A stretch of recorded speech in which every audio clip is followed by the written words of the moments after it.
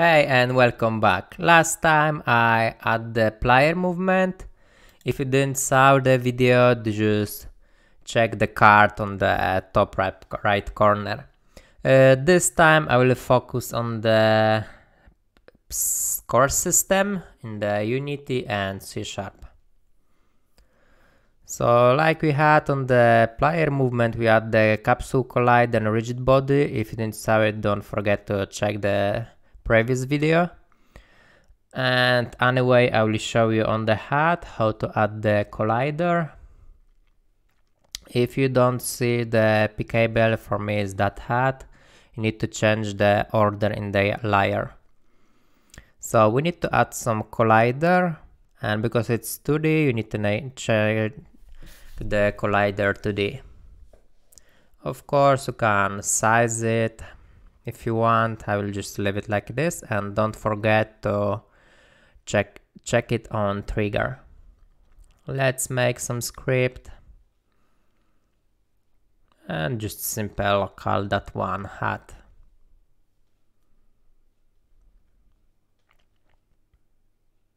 Now we need to attach that script to the hat and open it.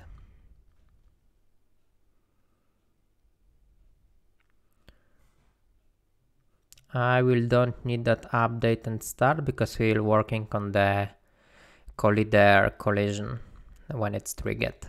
So we need to write private void on trigger enter 2D.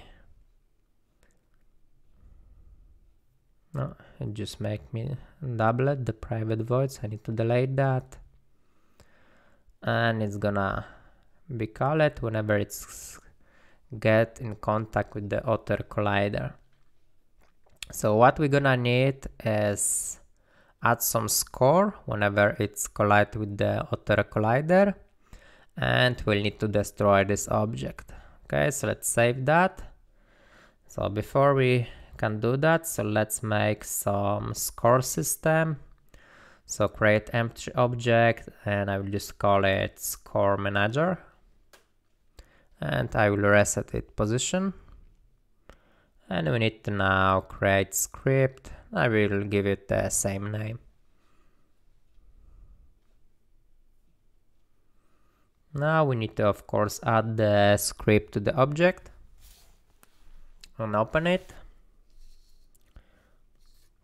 So what we're gonna need here, we're gonna need some text to hold our score.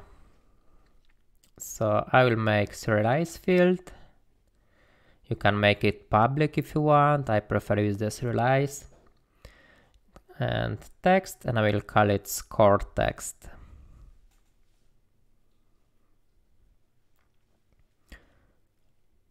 Oh, not text alignment, just text. Okay. And you see the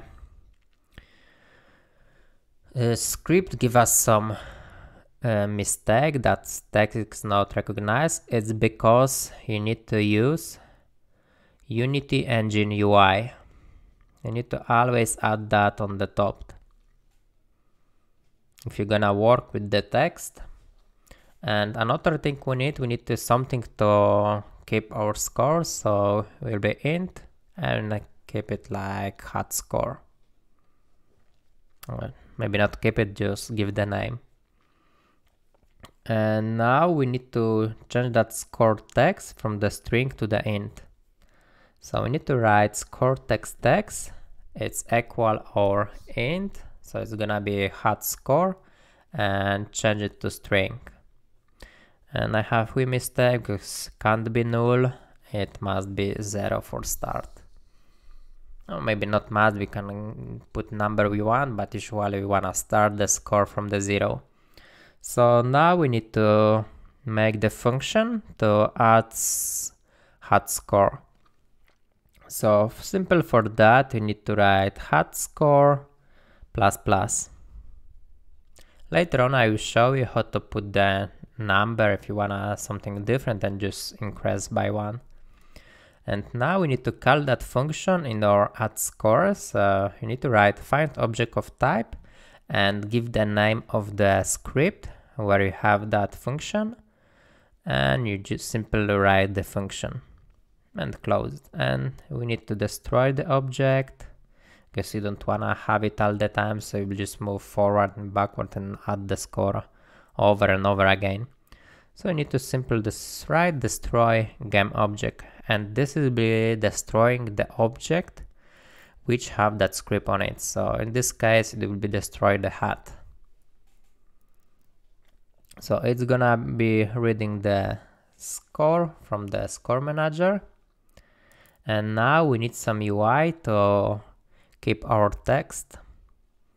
So I'll just make UI text. If you didn't saw my previous video, I will put the card on the top corner, so just check it so you can find something about how to make the simple text UI.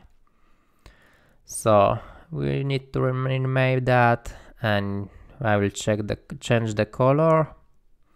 Gonna pick anything you want, something to be visible, maybe yellow, orange, something like that, and put his position on the middle, and I will make the font bigger so you can see it better, and we'll position it on the top.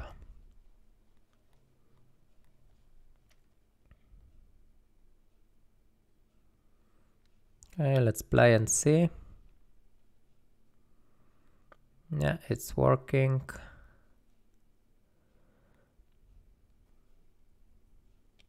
So how this work? It's the player have collider and the hat have the collider. So whenever the player collider touch the hat collider, it's gonna call the function for the add score and destroy the object, and it's gonna be added to our score.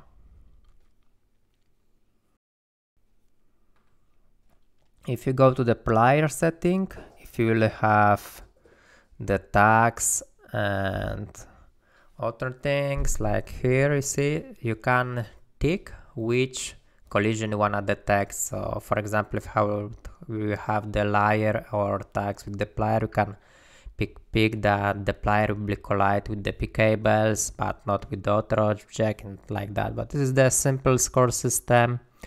So now let's change from, instead of at 1 point, you can just simply write plus equal and the score you want to add. So let's make it 10.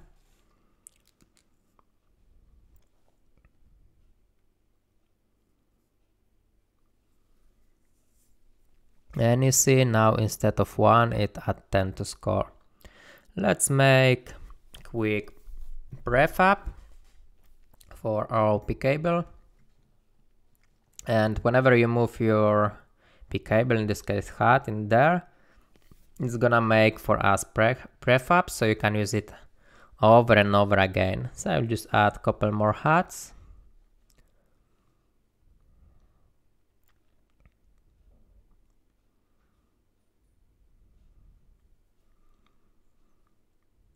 And now whenever you collect one of it, it's gonna add more and more score. So this is everything for this video. Hope you enjoy. Thanks for watching. Don't forget to subscribe, like, comment and share. If you're interested, check others videos for my channel. See you next time. Cheers.